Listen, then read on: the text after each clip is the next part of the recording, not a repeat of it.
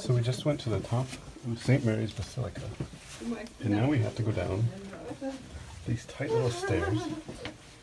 And there's easily thousands of them. And we climbed all the way up a different tower with these damn things. And this stuff is tight and scary.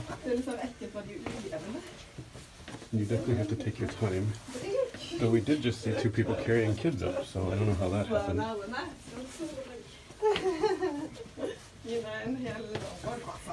My legs are shaking. Partly because of fear, but also because these stairs are crazy.